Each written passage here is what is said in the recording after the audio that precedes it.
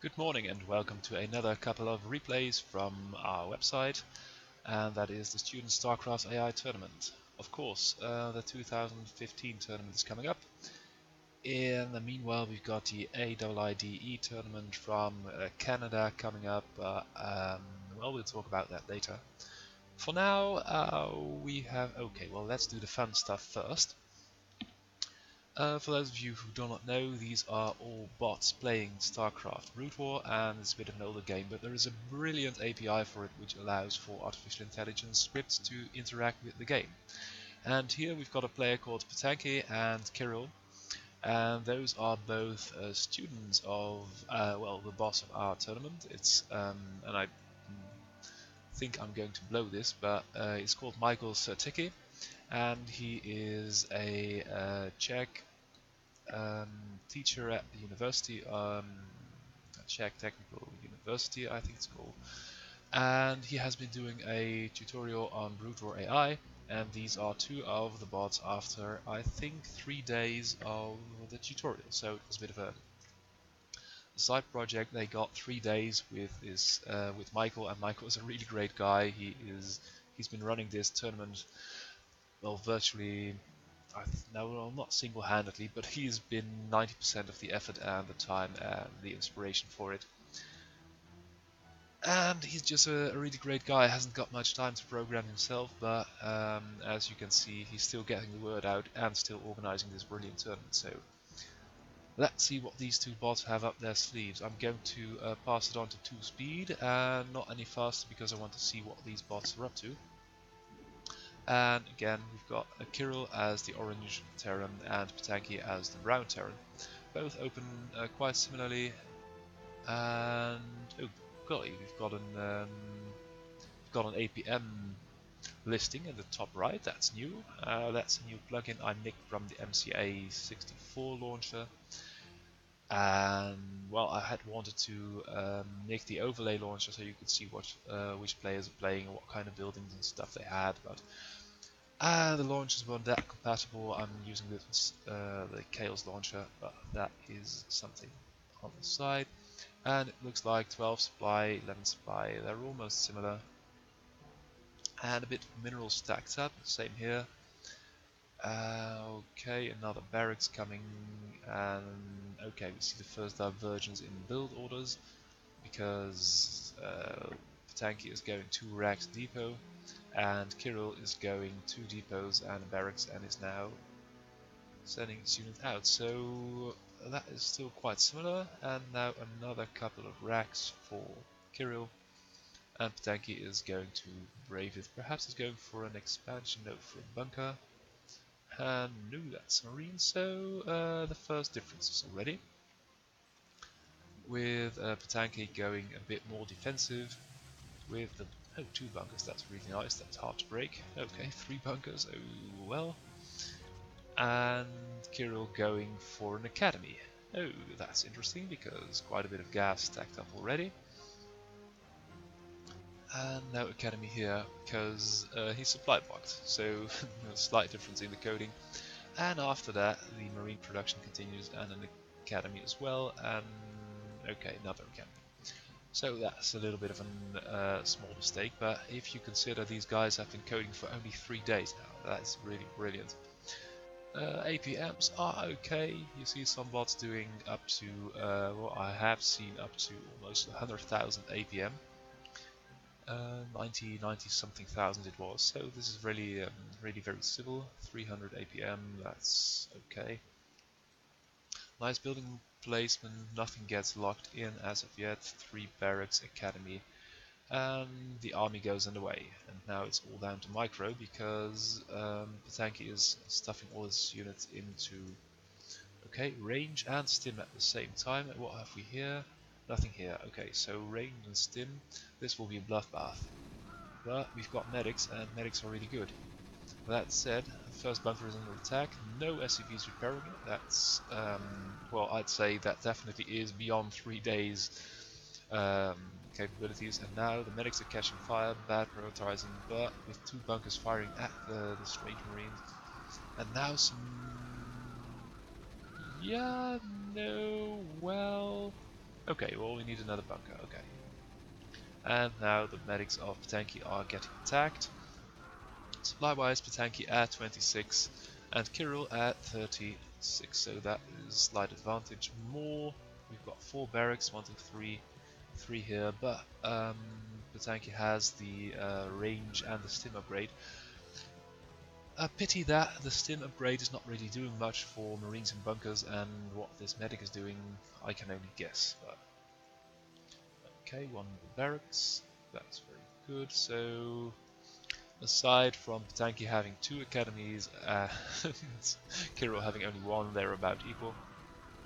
Again, the attack is on, and this is quite good micro. Nice line, they're not in single file, and that is a bloodbath, but this bunker might eventually go down, and then there is a huge problem because there are so many, and a nice backup bunker in the back. That is, well, that's where it should be, a backup bunker in the back.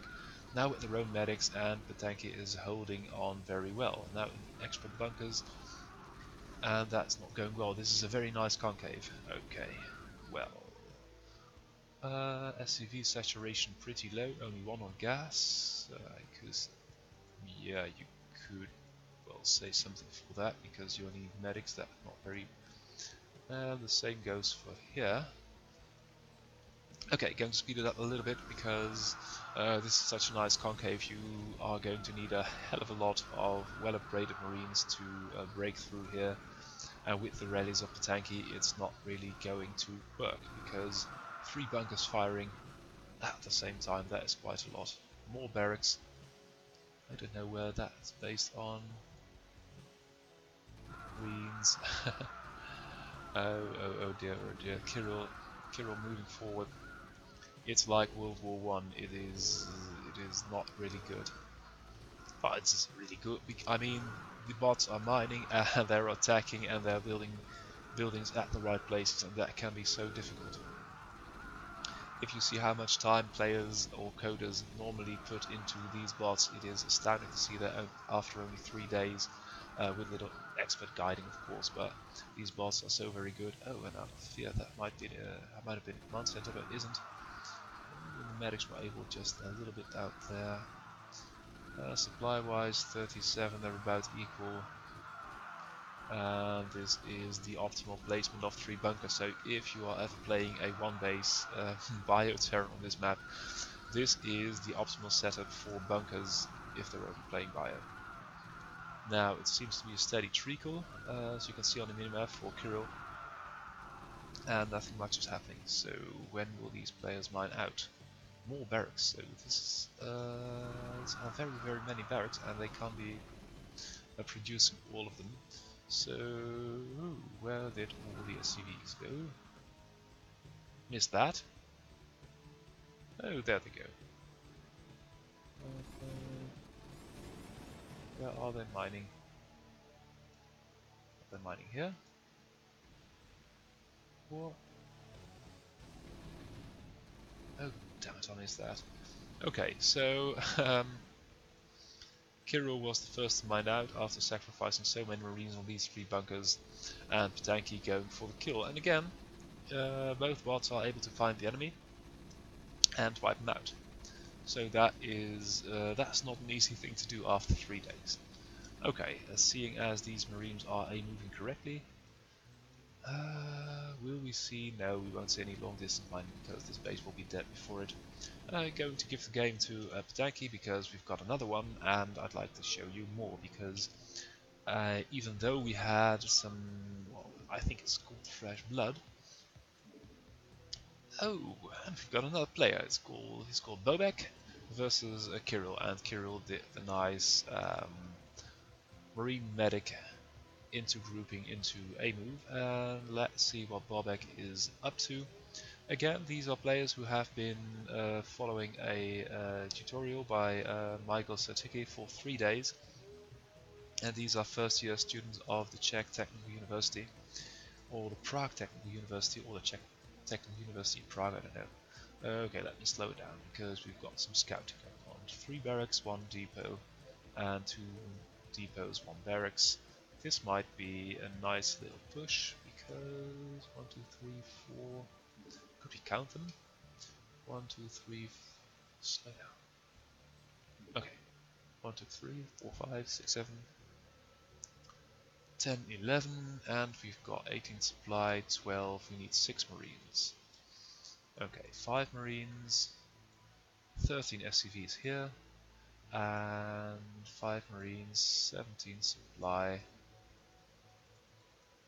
12 here. Okay, so that is rather low econ because the saturation isn't optimal. Only 1 at gas and the same here, so I think they've had a communal basis to start from. These difference. Okay, and Bobek again going for the famous 2 academy build with range upgrading and no stim. So as you recall, Patanki did the stim and range simultaneously. Now Bobek only does range, and will it? No, he won't start on. Okay, there goes. Okay, that's a very safe scouting tactic. Just stay all together and set a rally point. That is. These are mirror images. Okay, found nothing there. Converge now on the 3rd, and Bobek will have the high ground here. While this will be slow down, slow down, slow down. Now it's all down to micro, and I don't think these bots will have very much micro. But as you can see, the purple Terran Bobek is positioned slightly better.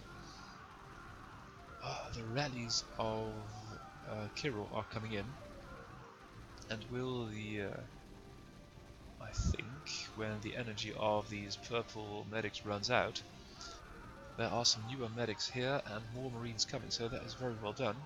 Meanwhile, the Terran, purple Terran is stacking up some attacking units here, and we've got a nice 1 base. And as we can see, it's now 36 versus about 50. Oh, that's a shame. These 2 marines could have made all the difference, but they're not the main army, so no dice. Now Bobek is attacking again, and if you think, well, I've seen bots play much better, in fact, the Blizzard Brute War AIs played much better. These guys have been at it for only 3 days, and if you have got any inkling about the difficulty of coding a Brute War bot, that is very, very, very impressive. Medics staying with the party, and these marines even moving back and forth.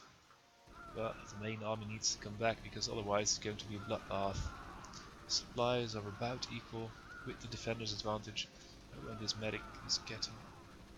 No, that's not good. Now the main army is moving in, and these, what are they, 7 marines are in for a hell of a nasty surprise if those marines hit them from the rear. Okay, going to speed it up, because even though it is damn impressive that they've gotten so far in only 3 days.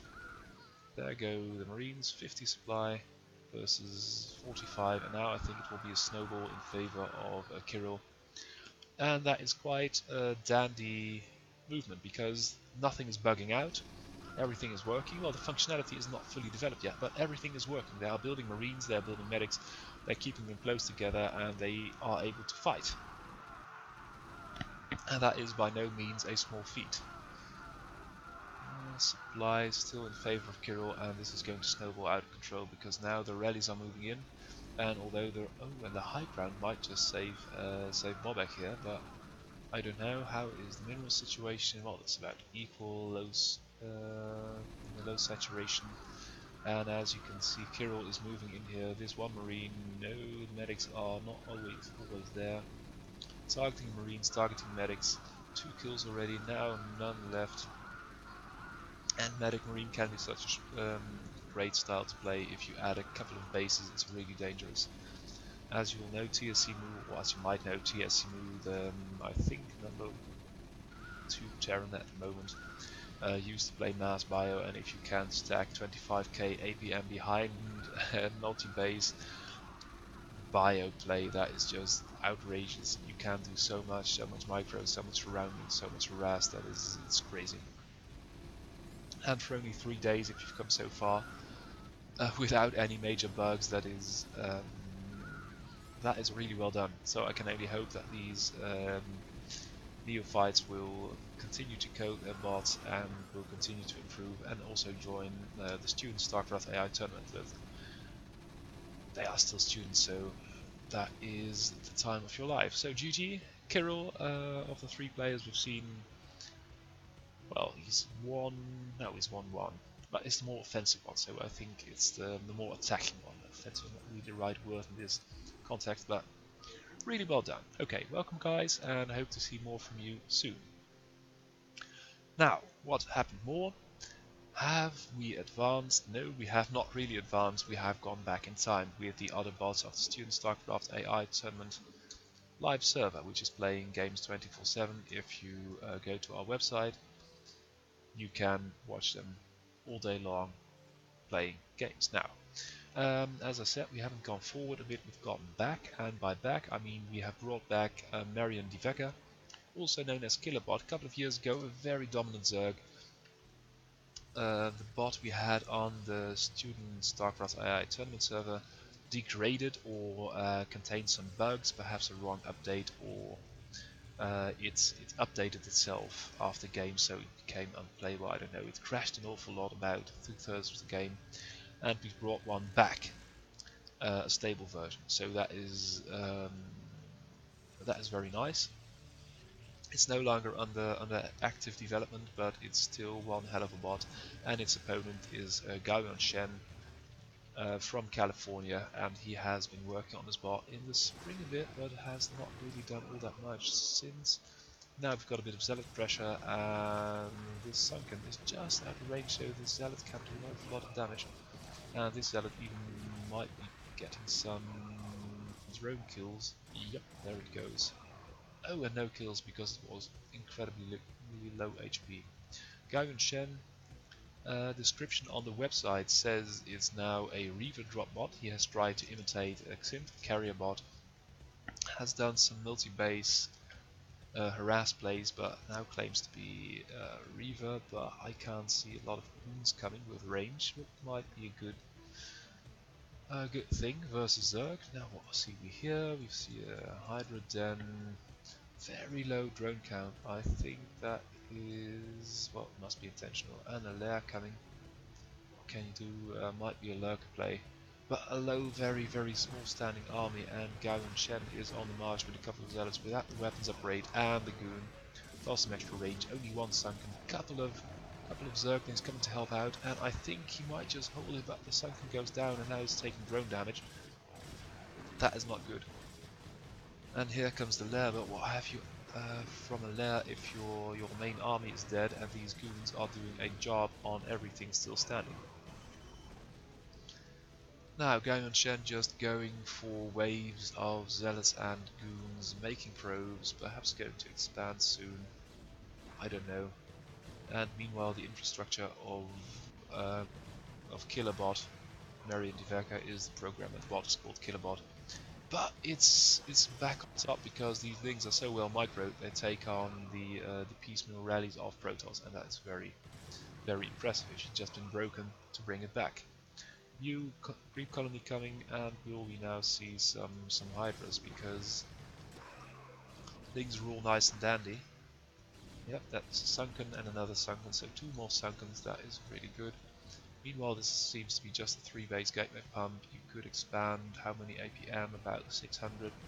Killerbot now at about equal APM. That's really impressive. With all these Zerglings, and where's the main army? Okay, we've now got 2 Sunkens and the Hydras. If you're going to play Hydra Ling versus Zealots, one thing to remember is that if you've got a critical mass of Hydras, the Zealots almost can't touch them because they've got no range. And goons versus Zerglings, yeah, well, you can see how that goes.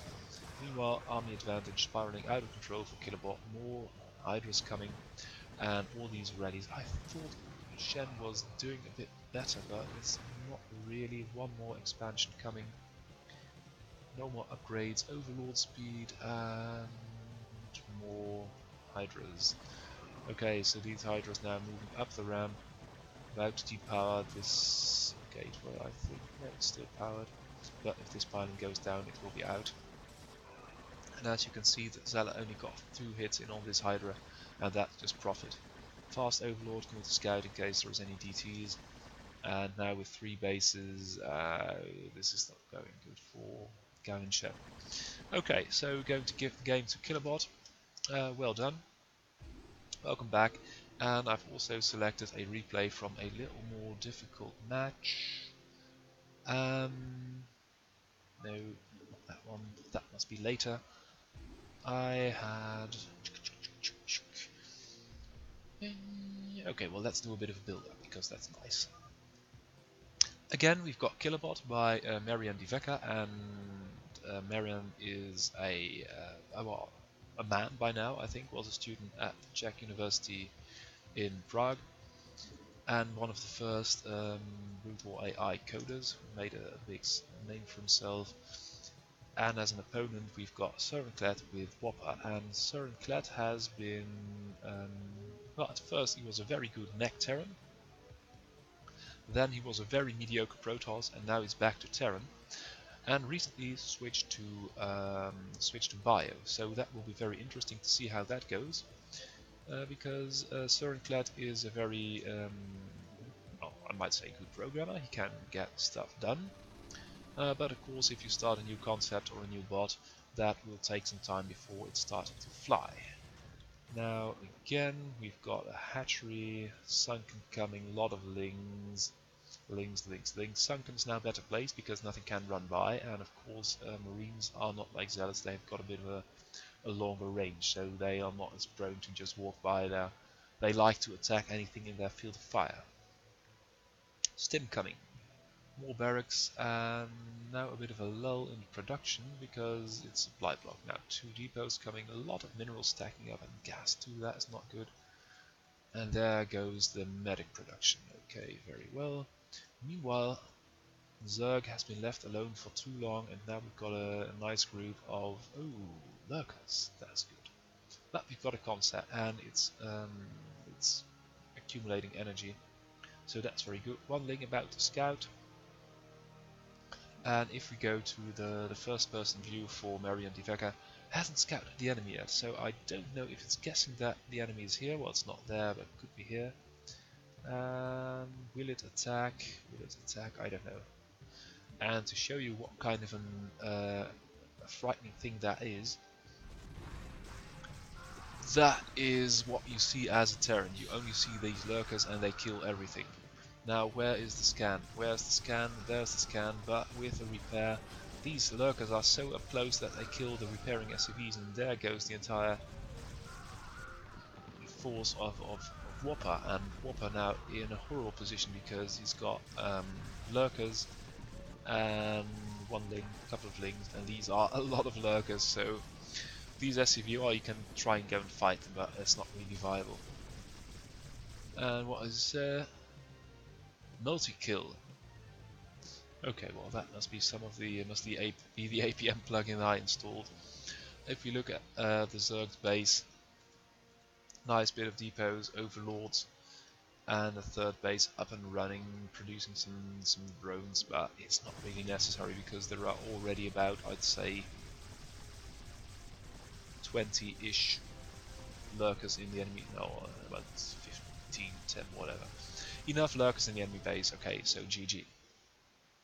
And pardon me the long build-up because, but I'd like to say my defense that I am a Zerg lover, and by that I don't mean some kind of furry who loves Zergs, but I just love a good ZVT, and especially if the Zerg wins. So now we've got IceLab, and IceLab was the top dog for the last couple of years, especially until TSUMU came along, and now there are some other bots who can deal with it as well.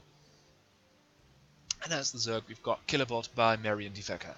And this is going to be a bit of a struggle because they are about from the same era.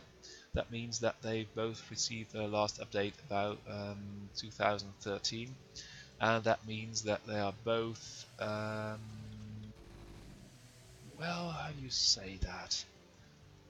They are both, they have known each other in the times that their coders were still working on them, so they are a bit evenly matched. If you've got a game of TSMU or Gambot vs Icebot, these bots are 2 years newer, and even though they are not yet so refined as Icebot, they have some concepts of victory that these two guys these older guys have had no chance of seeing or working. So now we've got the same lurker build, it seems, drone coming out for the third, but Icebot has got 2 turrets and tanks, and if you are playing only bio of 1 base, or if you're going mech on 2 base, that is quite a big difference. Now this SUV thing, whoa, no, not going in there, and here comes, okay, well that was the push already, these lurkers coming back, and that is something you might appreciate as well, because Killerbot recognized, well, you can't push through here, suffered quite a bit of losses at the hands of these siege tanks and perhaps some of the... And that is just a very good position, because these tanks, they take some damage and a lot of lurkers, but 2 bunkers and a handful of tanks, 1 more shot, and that's the game. Now Killerbot is soon to be at 3 base, but very low saturation. Icebot has been more diligent with the SUV production and starting his own third as well. The SUV, of course, having scouted it, let's see, could he have seen it? No, not yet. So, but he has scouted the creep, so probably knows that something's going on there. And that's odd, because I can distinctly remember these sunkens. Oh, that's nice. Nice to see that, because Icebot is scanning the enemy for tech buildings, for any kind of army it needs to counter. And that is so very well done and nice that you could see it now. A lot of siege tanks. These SUVs aren't repairing, I don't know why not, but hey, ask not the reason why, let's just admire the game. And now we've got a nice 3 versus 3 base at our hands.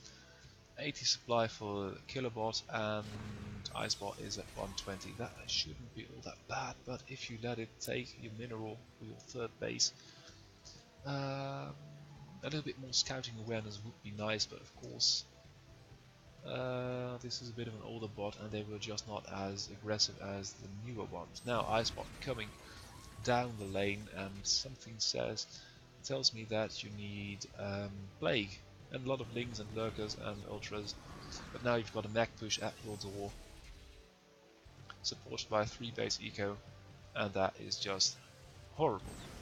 At least if you're the Zerg, because you might kill the first wave, but this massive siege tanks, you just... what do you do against it? Icebot scans and sieges down the enemy, but not enough scans, and that is a pity.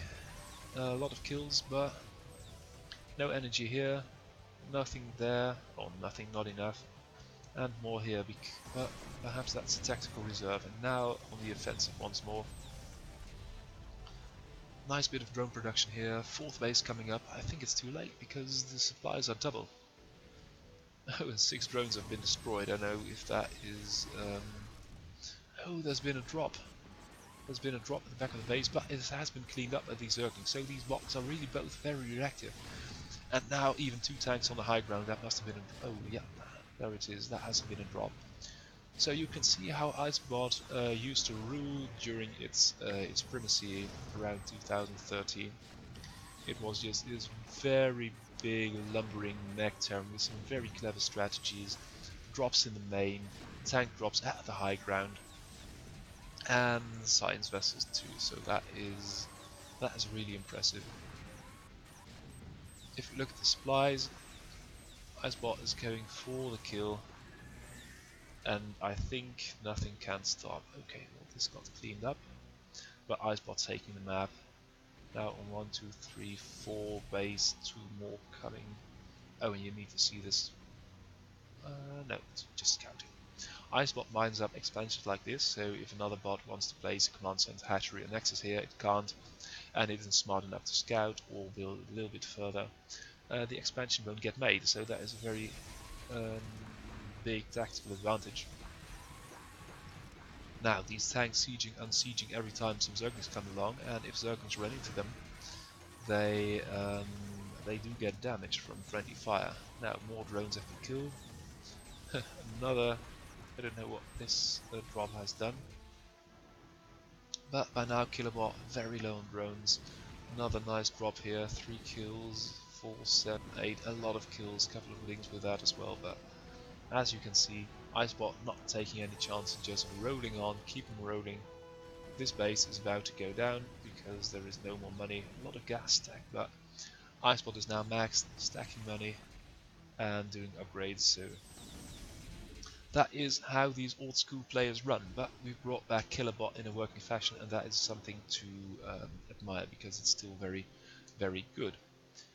And then what I wanted to show was another Protoss which we brought back from the dead, sort of. It's called Andrew Smith. The bot's name is Skynet, and that's a name some of you might recognize. Skynet, the antagonist from I think it's Terminator. Must be Terminator. I don't like this series, but I think it's Terminator. And Florian Richoux is a French programmer. The bot is called Aya. So we've got Aya in the green, Protoss homeworld. It's an acronym, stands for AI using randomness. That is quite clever for such an acronym. And Skynet had a bit of the same problems as Killerbot, either the files. So some of these bots have got learning functionality, and I'm slowing down a bit because I need to explain it a bit before the action takes off. They've got learning functionality, which means that they will store certain files with information in them about the enemy, or what they did themselves, or what worked and what didn't. And now it seems like, golly, these Dark Templars had better hurry, because we've now got 2 Zealots, and they are only being fended by probes, and there are so many probes dying. It's really out of this world. And oh dear, oh dear, oh dear. And finally, this one DT, I think the probe got the kill, but the DTs clear it up. And now Aya is at 12 supply. It can't even build more DTs because its eco is so wrecked. But now the question is there scouting? And that was a very nice early push. We've got goon range coming, but we've got no scouting. And I think they recognize something is going wrong, but it's not really able to do something about it because it's got no scan. In the real world, I think you'd throw down a forge, perhaps in a hidden location, and meanwhile the army is getting cleaned up. And more DTs, yeah, more DTs, oh, slow down a bit, more DTs are coming. And now the DTs are in the probe line, so this is not going well. Very close hold by Aya, and Aya now going back into gateway production. Probe count still a bit shaken, but has been on the increase. This probe won't get out, no, you won't. And now we've got DTs in the base, no more money for Skynet. So Skynet beats the dust. Very clever DT play by Aya. Good. We've got more because where is it? That was that. Okay, I need to pick my games a little bit because I've got them stacked up versus some very good opponents. Oh well, let's see what it does. Okay, so again we need a game of Skynet. And Skynet is... oh well, let's take this one. As the purple Terran, we've got TSC Mu Terran. TSC Mu Terran is the number... well, I think it's the number... how can you quantify that?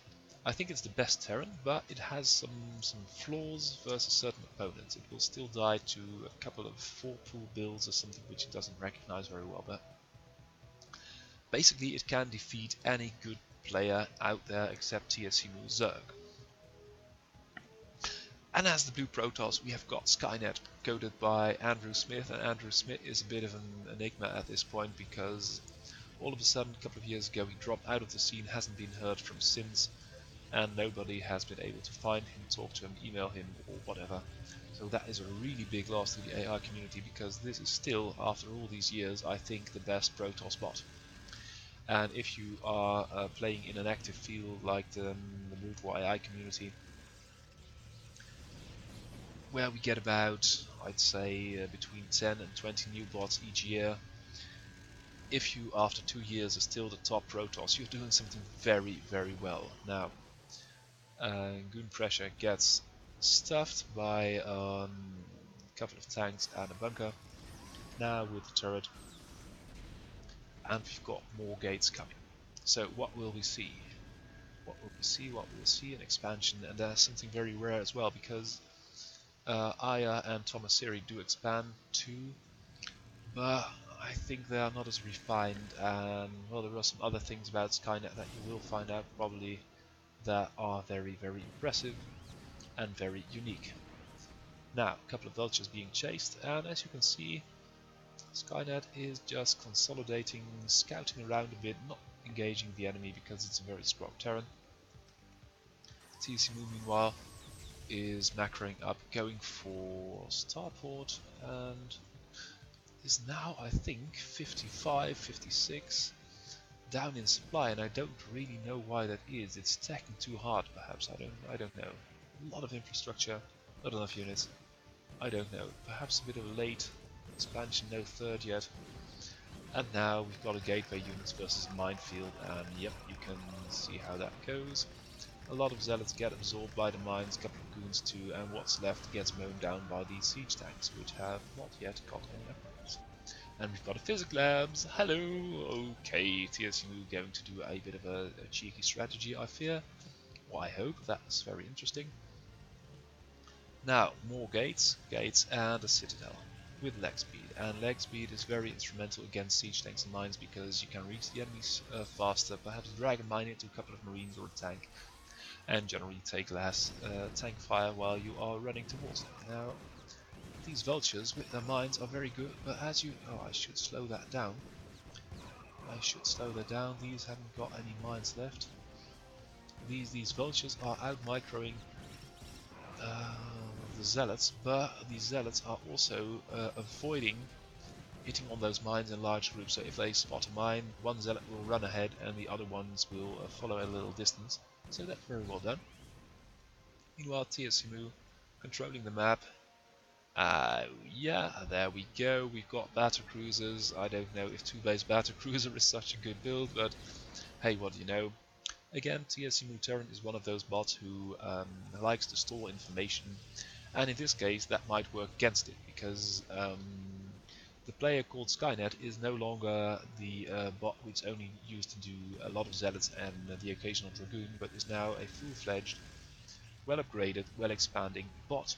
And that is a problem, because if you are expecting game versus some defective bot and you are now faced with the real thing, these vultures didn't work. That is astounding.